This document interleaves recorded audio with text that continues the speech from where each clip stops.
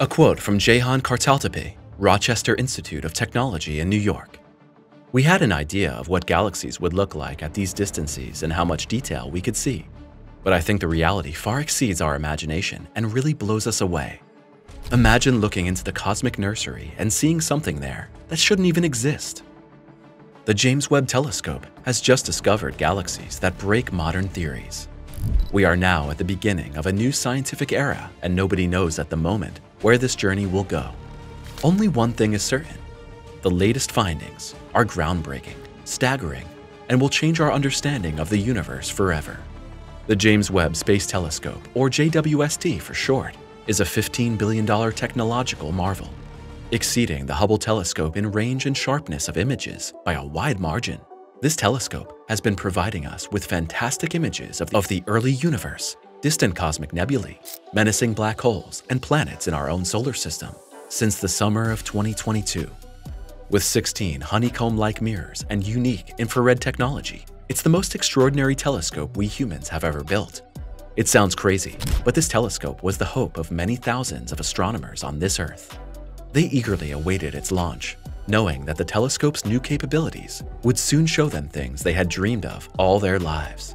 They counted on the truth, on the confirmation of ideas that had long been only theories on paper. And then came the shock. The JWST did its job very well. After the telescope was safely placed in space, it pointed its mirrors for more than 72 hours at an area of the cosmos that appeared almost empty. However, this area appears empty only to us when we look up at the sky from Earth. James Webb catches the oldest light signals of the universe exactly here. Where no stars or nearby galaxies interfere in the foreground, the telescope can pick up light signals that have been traveling to us for 13.5 billion years or more. In this image, after extremely long exposure times, these oldest signals appear as blurry red specks of light. Orange light is already a bit closer to us, the yellow one even closer, and the well-recognizable blue or white light spots come from the nearest light sources. Almost all light signals on this photo are not at all from single stars. Here, we see predominantly the light of very old galaxies. These galaxies shake science.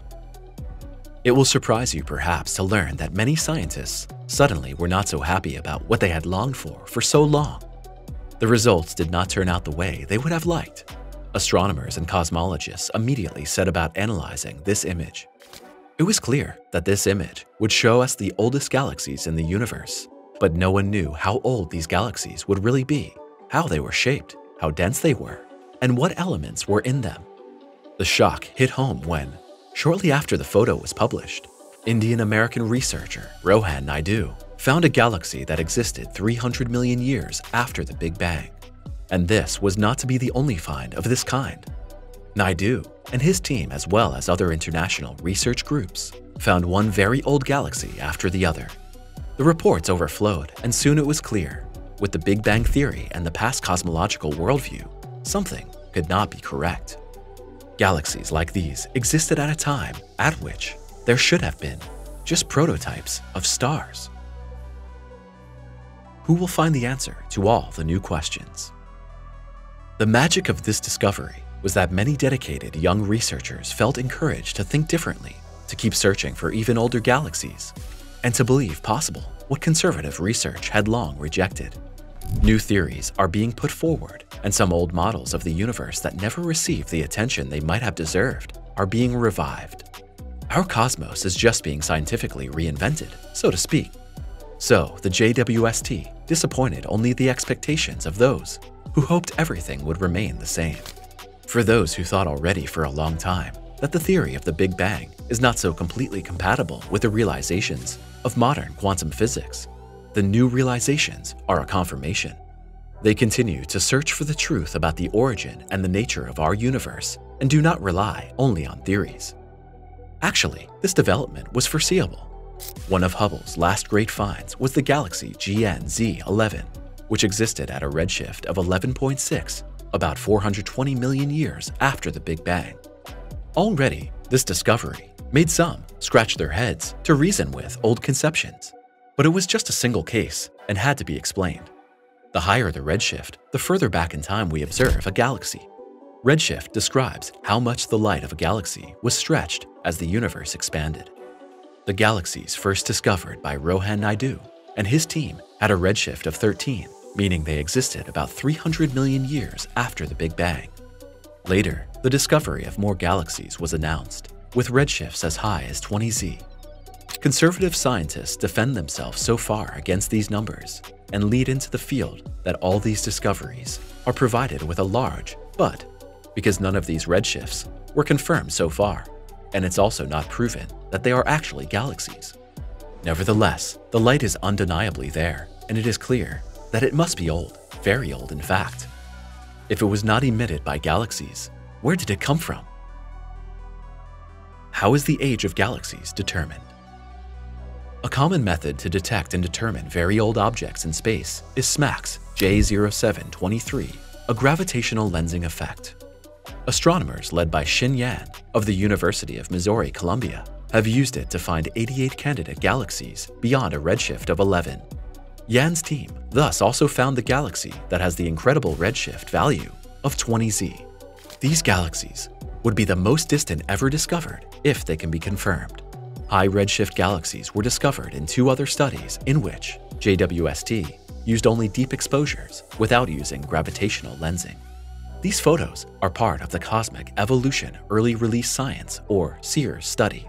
SEERS worked with evaluations from JWST's near-infrared camera as well as the NIRCam findings. Additional data on the presumed galaxies were determined with JWST's near-infrared spectrograph, or the NIRSpec, using other instruments such as the mid-infrared instrument or the MIRI camera.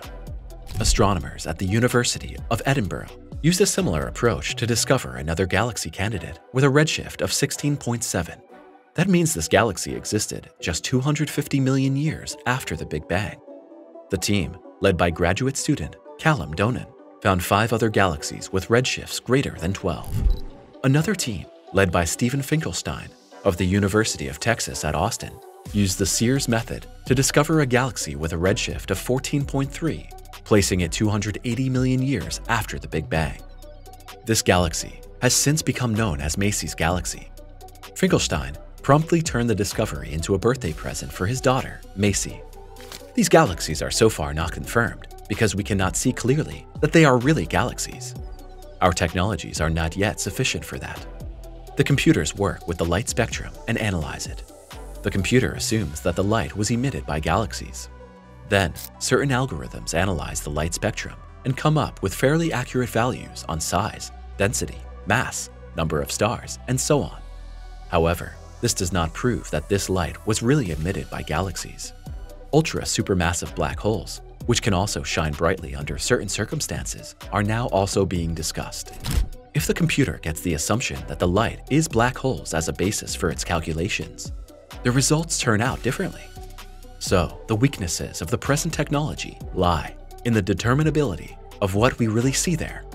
But even if the light was emitted by black holes, we must ask ourselves, how so gigantic black holes could have existed shortly after the Big Bang? The Big Bang could have existed anyway. All these distant galaxies show evidence of significant emission of ultraviolet light.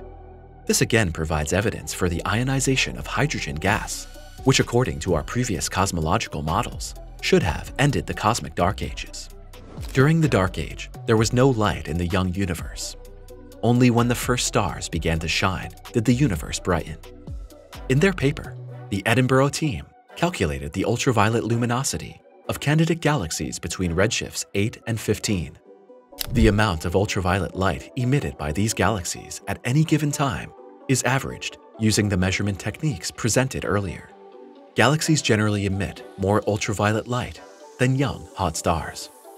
Donan's team has concluded that there was actually more than enough ultraviolet radiation emitted by stars in these early galaxies to ionize the universe.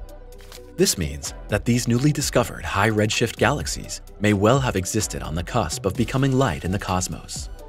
Unlike today's galaxies, which can host hundreds of billions of stars, these galaxies are most likely only a few thousand light-years across and contain only tens of millions of stars.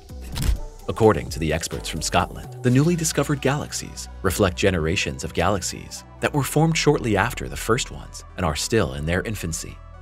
The abundance of high redshift galaxies discovered by the JWST, as well as the amount of ultraviolet light shifted to the longer infrared wavelengths, further suggests that galaxies were more numerous in the early history of the universe than previously thought. This would be a completely new finding, but it does not necessarily overthrow the Big Bang theory. We would only have to correct our previous assumptions about the duration of the dark ages and the formation of the first stars and galaxies. According to Finkelstein's team, our cosmos was already shining brightly, with many small galaxies less than 300 million years after the Big Bang. We must add to these findings, however, that they are not the only ones in the field. Other researchers found very old galaxies in JWST's images that appear very large and massive. Their luminosity may have matched that of present-day galaxies. These researchers conclude that the first galaxies, if they were the first galaxies, must have been true star boosters. Possibly very many, very bright, and rather short-lived giant stars were formed in them. The existence of the early star giants was already proven computationally. However, researchers did not assume so far that these first large stars were already organized in galaxies. Astronomer Ren Suess of the University of California, Santa Cruz compared Hubble and Webb photographs of the same galaxies taken around cosmic noon. Most large galaxies appear to be significantly smaller in the infrared wavelengths measured by Webb than in the Hubble photos. According to Suess, the Hubble studies revealed that galaxies start small and expand over time. However, the Webb results suggest that Hubble did not see everything, indicating that galaxy evolution may be more complex than previously thought. Click subscribe now and look forward to many more exciting videos.